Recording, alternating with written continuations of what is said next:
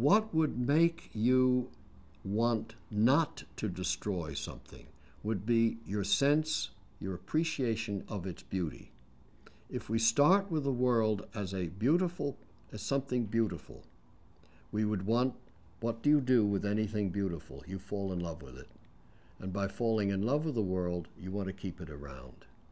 And that's the simplest answer to the problem of the world. The Greeks thought that the word cosmos, meaning the whole thing, the whole bag, really was an aesthetic term. It meant orderly, beautifully, carefully, considerately, and it was closer to the word for cosmetics than it is to the word cosmonaut. In the Greek world, it meant an adornment. So the world, the cosmos, was an adornment, something extraordinarily beautiful that you could see in the night sky, you could see in a forest, you could see anywhere, in a person, in the way the hair falls on a woman, the way a man moves his hands when he's working, whatever. It could be anywhere at all. And that was the cosmos showing itself. It displays. Now, once we reawaken our aesthetic sense and are not anesthetized, as we are, by all the distractions, if we were not anesthetized, we would be able to see and appreciate the beauty in the world. Now, the moment there's beauty, you fall in love with beauty. That's Plato, but it's also our own experiences. You see a beautiful man or a beautiful woman and you fall in love with them. That's the first bit of attraction. And if you fall in love with something, love the world, not through Christian moralism about you must love the world, or an economic one, it's sustainability for our own benefit, therefore we'll live longer. That is not it. It's got to be something much more profound that touches the heart. And it touches the heart if you realize that our job on the earth is to love it, to fall in love with it. Not just to love it, you must love the world, but to fall in love with it. And you only fall in love with it if you're aesthetically alive to it.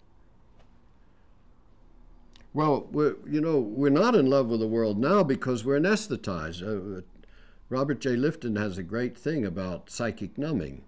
We're psychically numbed. I mean, we numb our senses from morning till night, whether it's with noise or loud music or light at night, so that you never see the night sky, or whether it's with a glass of ice water before you eat. You've numbed your mouth. We don't smell, we're anesthetized. I'm leaving out the pharmaceutical industry, but that's all a business of anesthetization, or changing our sensation stuff. So everything is to keep the senses stopped, shut down. So nobody sees the beauty. We're not any longer appreciators. Our definition of the human being now has become Homo sapiens, we know, or Homo, God knows, all kinds of things. Homo faber, we make things. I think our point is Homo aestheticus. I think the human being is on the planet in order to appreciate it. That's all. You don't have to do anything with it. You have to appreciate it. And what you do with it should add to its beauty. The loss that I was talking about there, the loss of beauty, the loss of appreciation, or what we do have left, though, is a feeling of loss. Something's missing. Something's missing in our lives. And there's some statistic done by some marvelous statistician, sociologist, anthropologist, that we are only at rank 27 in the category of societies that's happy. Yet we have sub-zero fridges and Viking ranges and hybrid cars and all the rest, but we're not happy.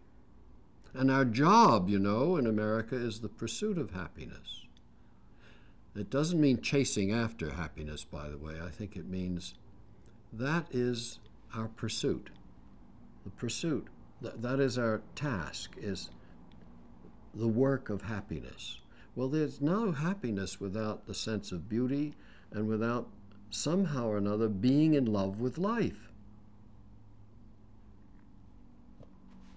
That was really great.